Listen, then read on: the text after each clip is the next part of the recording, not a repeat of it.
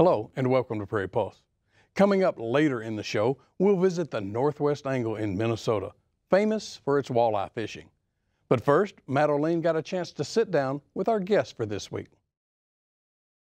And my guest is Scottie Knollin, a friend of mine who is the president of the newly formed North Dakota Film Society. Scottie, welcome to the show. Thanks for having me. Yeah, so this is exciting. Of course, you invited me to join the Film Society a year ago. We got to vote on all kinds of awards. But first off, tell folks a bit about yourself, your background. Yeah, so I'm born and raised in Atlanta.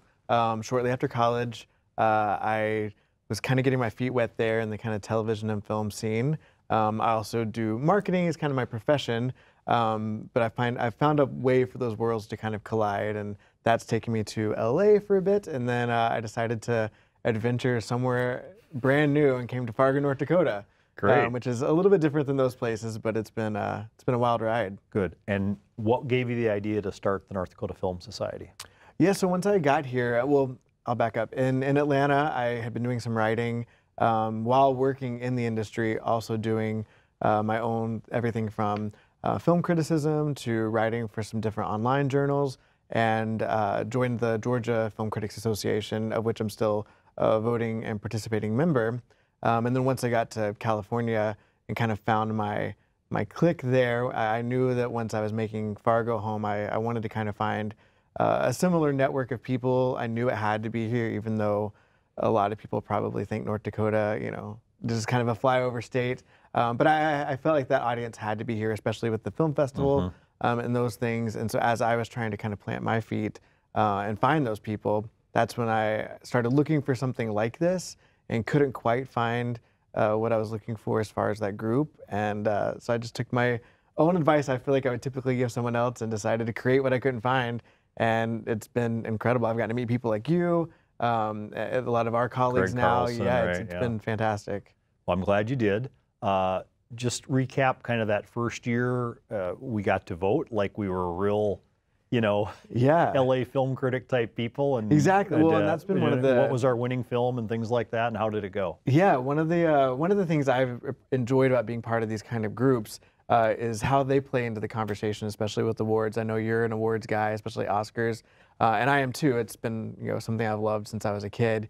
And being part of that conversation and helping kind of build the buzz for certain performances or movies, it's really neat to be part of that. And that was another thing I kind of found throughout my kind of writing career, is there are definitely groups that get a lot of the press and they're known, and almost every state and city seems to kind of have its kind of voice in there.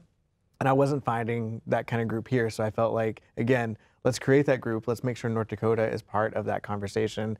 And it turned out great. We threw it together really, really quickly as we started kind of getting our group together. And we joined in. We gave Parasite our Best Picture win. It was close though, right? Once Upon a Time in Hollywood. It was I think really, that was really my close, vote. yeah. It was real close, yeah. Yeah, and we got some really kind of vast answers from people, which was really fun to see, because typically, I think some of the groups, you tend to get people who are trying to predict the Oscars in their votes. And I think we had a really good kind of conversation going with the choices people were making as far as what they felt like was the best of the year. But it was also great to see that we, gave our prize to Parasite just a few months before it went, took the Oscar. So yeah, and we also gave a prize to Honeyland, not only for documentary, but for cinematography. And we were the first voting body in the entire world to give that movie any kind of notice. And it went on to get those same nominations at the Oscars. Yeah. And I'll plug myself. I think I was the only person to nominate the actress who played the sister in Parasite. She was so good for supporting actress. You even credited with me. Oh, that's a good choice. Yeah, it was a good choice. I think that's one of those movie. movies, because there's no Hollywood recognizable name. Right. It's easy to overlook. But yeah, that's what's fun though with these kind of groups, to get those different kind of perspectives of what people are seeing. Okay, let's talk COVID. This has been devastating to the movie and TV industry. Can you kind of just, you've got your finger on the pulse of this. Can you talk about job loss, production shutdown, no product to show in the theaters? It's like a domino, isn't it? It really has been, yeah. And not only are we seeing that now and what we have to watch, and we're kind of, it's definitely changing the trajectory of the industry. We're seeing how people like Netflix are coming in and swooping in and grabbing some of these titles that were supposed to have already released, and they're starting to throw them out on their services, so they still make some sort of profit for the studio. We're getting this weird domino effect of studios holding releases. Disney still is trying to figure out what to do with some of their titles. Like Mulan. Exactly, Mulan. Right. Right now, I think yesterday they announced that Soul may end up on the streaming service, right. which has been this anticipated animated title. So yeah, it's been interesting to see how the studios have scrambled, but I think what we haven't quite seen yet is how this is going to affect new content we get in the future. You know, they're just now starting to film certain things. I think things that we probably are anticipating are still going to be on hold for a while, and we're going to feel the effects for a couple years, I think. I think the impact, Scotty, is going to be felt more for the 2021 releases. Yeah, because 100%. you know the Oscars did extend the 2020 eligibility through February, but if there is nothing being shot, I wonder about the 21 Oscars. That could be a very weak year. Exactly. Year. Yeah, I completely agree. I think also as consumers and audience members, we're going to continue seeing that change. You know, right now we're lucky that none of our theaters here in Fargo have had to shut down. No. Oh, they've shut down, but they haven't had to close permanently. But who knows what happens if the box office numbers continue to dwindle. You know, every weekend since they've reopened has not been the knockout that they've been hoping for. No, not yet. And Tenet has underperformed also. So the TV fall season, this is usually a big deal for people. Yeah.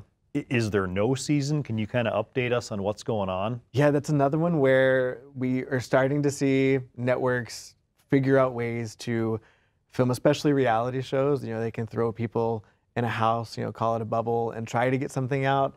But I think it's gonna kind of be that domino effect again, like we see with movies, and those seasons are going to continue to either get pushed back. We've started to see shows that weren't done yet that studios are just realizing we can't afford to linger and keep everybody on board. We've got to just say it's over and put our efforts somewhere else. But things like Chicago Fire that people watch, you know, those aren't being filmed, are they? I don't think so. They're not. I don't think so. And a lot of those, their crews and their cast, especially with that, they are Canadian-based. A lot of them. Some of those shows film in Canada, like Riverdale. They have put their cast and crew kind of in a bubble up there to keep going. But they either have to find a unique way to do it, or they've got to realize we just can't do it right now. And if it's worth holding on to, great. If it's not, then we got to shift efforts, which again is going to come down to the quality of the stuff that we're getting as consumers, and then how risky our studio is going to feel giving these artists the flexibility to keep making stuff.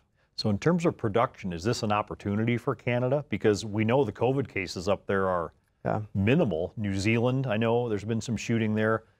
Is that where the productions are being filmed right now? I think you mentioned so. Riverdale. I think it might be. I think there's still, some of the travel advisories. Obviously, there have been people who have been able to figure out how to work their way around those things.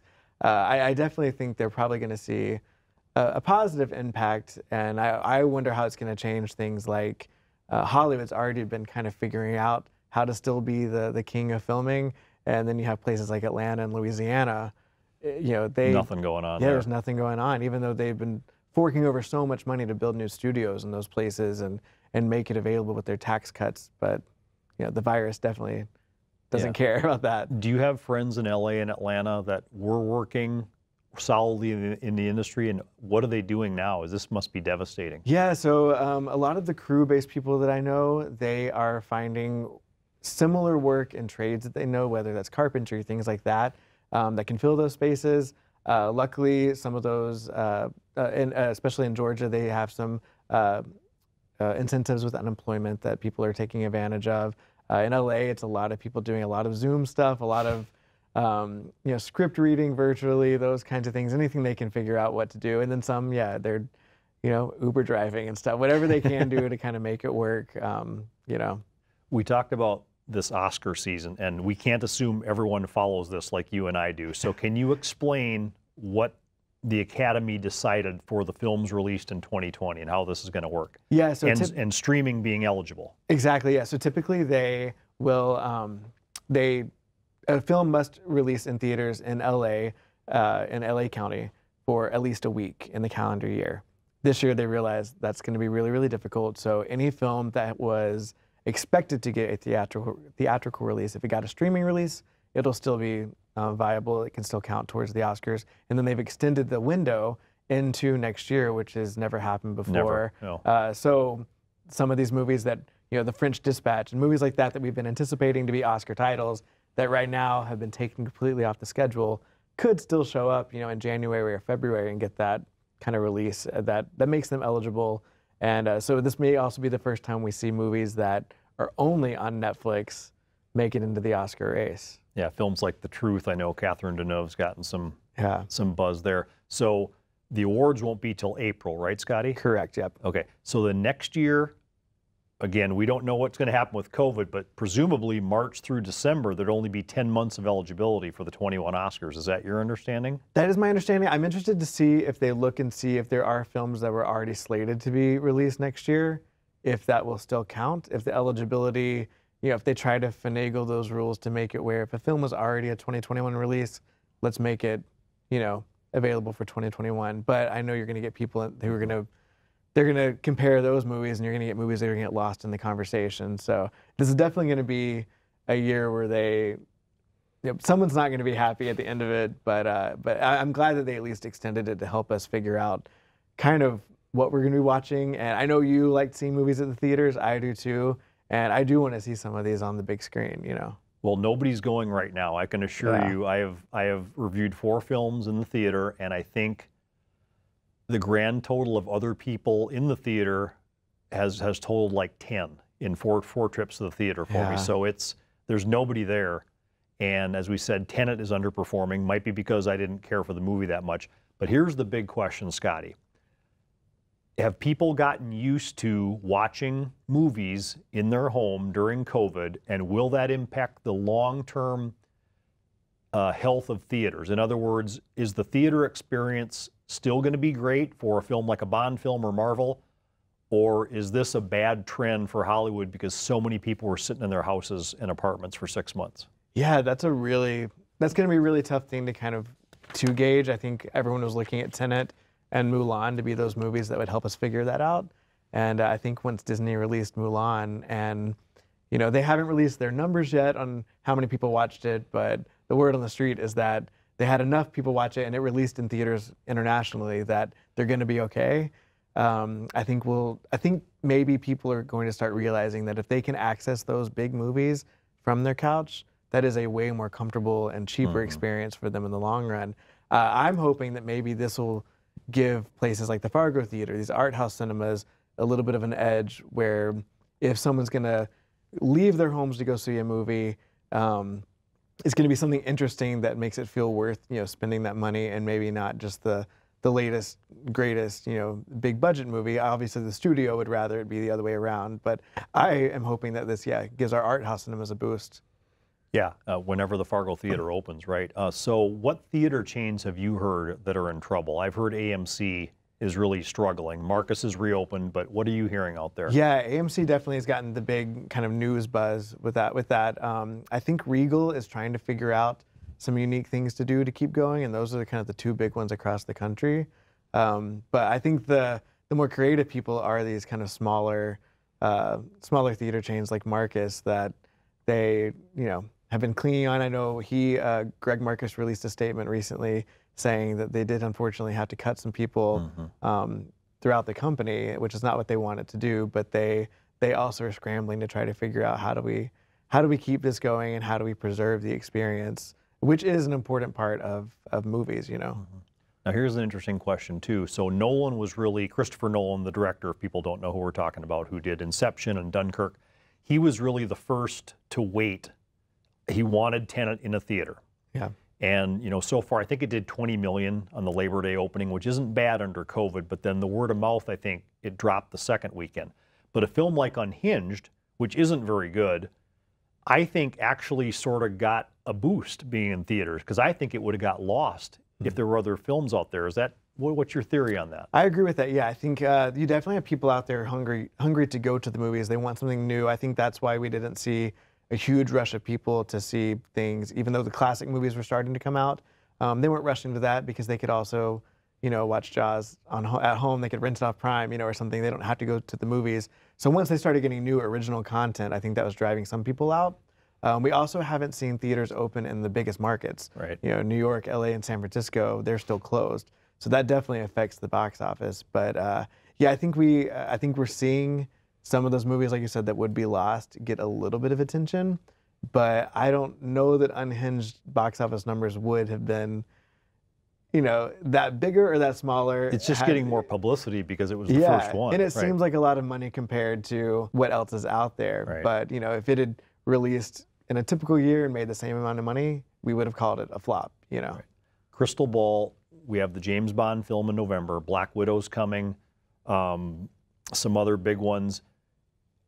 Is the success of those films going to depend more on COVID numbers, or will people just say, I want to see that Bond film? And then we're also dealing with limited seating capacity by the theaters. Yeah. So it's really a three-pronged thing, isn't it? It is, and we've kind of trained audiences, as much as people like to say that they don't like to listen to critics or those things, we've kind of trained the consumer to look at reviews, look at Rotten Tomatoes, things like that. And, you know, it does get, they get press whenever they have a really big opening weekend. And no matter under the COVID umbrella or not, when a movie only makes $20 million, but we know it's a big budget Christopher Nolan film, that looks, you know, like a flop, and it doesn't make you want to rush out to see it. Because if everyone else in the world hasn't rushed out to see it, like Titanic or something, it's not an event movie anymore, you know? And so I think between COVID and I think that definitely plays into it, but I think we've trained people to want to be part of making history, but we haven't given them a reason yet to be part of that history. Mm-hmm.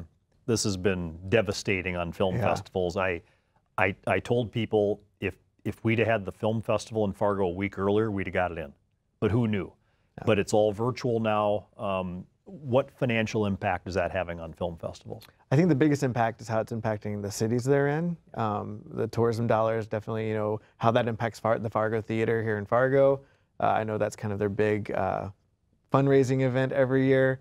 Those definitely have impacts on the communities that the festivals take place in, but it also impacts how many people can see some of these things, which may impact in the positive as festivals start figuring out how to run. Right now, we're right in the middle of the Toronto Film Festival, and they have increased the number of press that have been able to view films, industry insiders. They have been selling the films like hotcakes to streaming services and to other distributors. And so that may help out these filmmakers that more eyes are getting to see them, but it's also inhibiting the experience of seeing what one of these movies might play to a packed house and audience. You know, that definitely impacts too what the movie kind of looks like for the future. So would you say, recapping, the winners of this industry during COVID are really Netflix, Disney Plus, and Prime Video, places like that, right? They're the winners. Yeah, I would definitely call Netflix probably the biggest winner so far. They already were kind of ahead of the game of figuring out how to release a new movie. It took them a few years to learn how to do it the right way that made the most sense. But I think because of the model they had built, that's where they easily kind of swept in and grabbed some of those movies that were supposed to hit theaters that didn't, release them. And yeah, they're coming. I mean, they've already walked away from the Toronto Film Festival with 3 or 4 big ticket items. Mm-hmm. So here's an interesting question. When I went to these movies, I said in my review, I feel safer in that theater than going to Walmart. But psychologically, the public doesn't see it that way at this point, do they? Because one's essential and one isn't. Is that a fair statement, you think? I think it's fair. A friend of mine, a critic in Atlanta, he went to go see Tenet, and he said that he's very COVID conscious, and he said that he was distracted the whole time because there were only a few other people in the theater, and there were a couple in there who were definitely taking advantage of the eating and drinking to not wear their masks. And for him, it was distracting, which distracted him from a movie that's already hard to follow. And he said it's just little things like that that kind of took away from the experience of being back in that theater. Yeah, and they don't police it very well. But luckily, when I was in the theater, people were way far away from me, so that was good. And some of them did not have their masks on. If people want more information about the impact on the film and TV industry, what's a good website or places to go? The king of that kind of stuff is Variety. They are always on top of everything kind of bubbling in the industry. We try to share as much of that as we can. We have a weekday e-newsletter that goes out from the Film Society, and we try to collect as many of those stories as we can. So if you go to our website, you can sign up for that. And we try to pick from some of the different outlets and try to get it all out there, yeah. Okay. Thanks, Scottie, for being on the show. Yeah, thanks for having me. Stay tuned for more.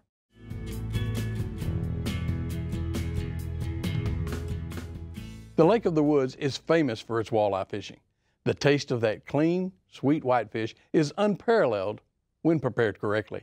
Watch our friend, Angle Andy, teach us how to prepare our very own shore lunch.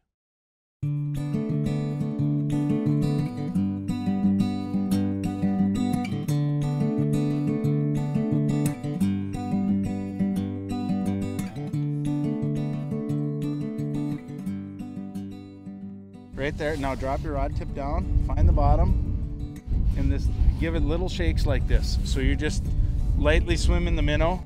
There you got one.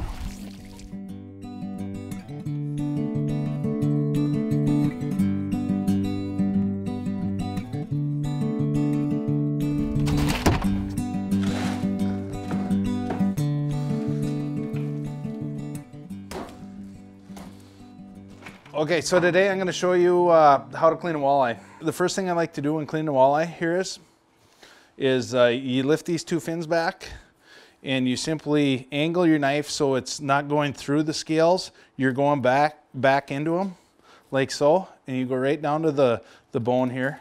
Our next step is push straight through right down the backbone so I miss this fin here and this fin here. It'll be flat right to here. And then I'm going to stop and flip the fillet down. And you simply just take your knife all the way down to the end of the fish, and I prefer not to cut the end off. Some people like to cut it off. The next step is to just skin them. You simply just take your knife and you just take your knife and push it through the fish like this. All fish cleaning is just push your knife through. Just let your knife do the work. So I'm right down on the skin and I just slide her right through. There's the rib bones here and there's a set of Y bones. And I'm going to show you how to take them both out at the same time.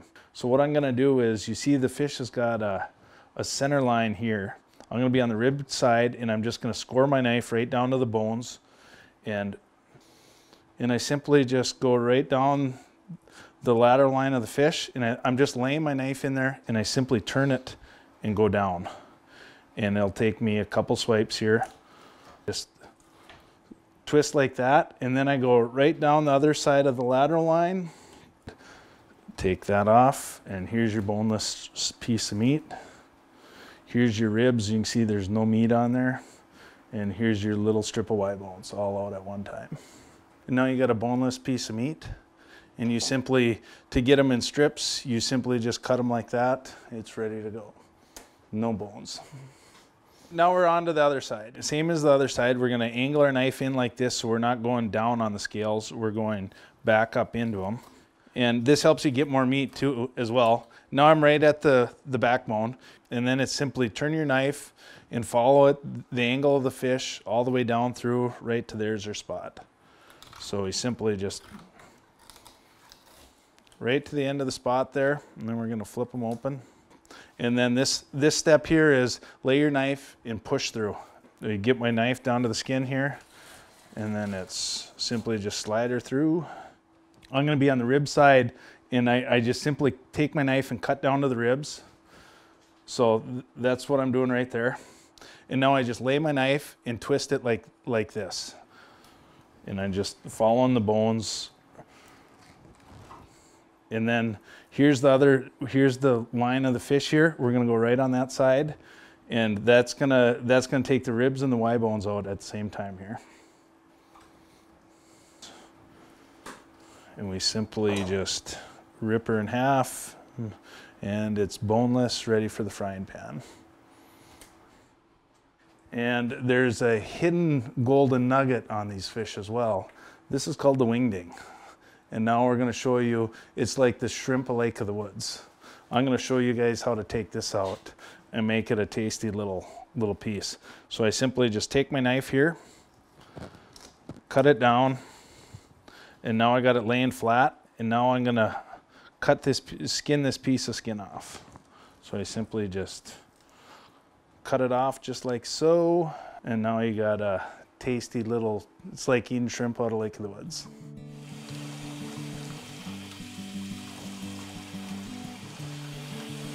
They're pretty much all cleaned up, ready to go now. White as can be. Today we're gonna go the route of shore lunch. We're gonna cook some spuds up. We'll whip a little batter up and put our 8 ounces in, 6, 7, 8. We'll throw our fish in there. So I got my fish batter all mixed up here. We're gonna go outside and do some cooking now. All right, we're gonna fire this bad boy up. It's done probably 5 or 6 shore launches in the day.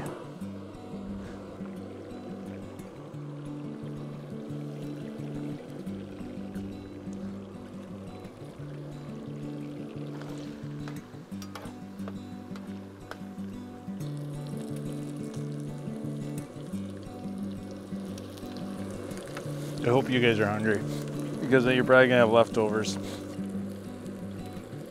Okay, now I'm down to the shrimp of the lake here. They're going in.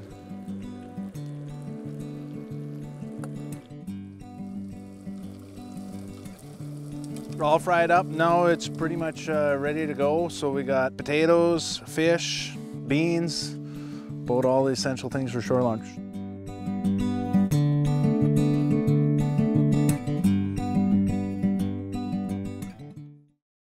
Well, that's all we have on Prairie Post this week. As always, thanks for watching.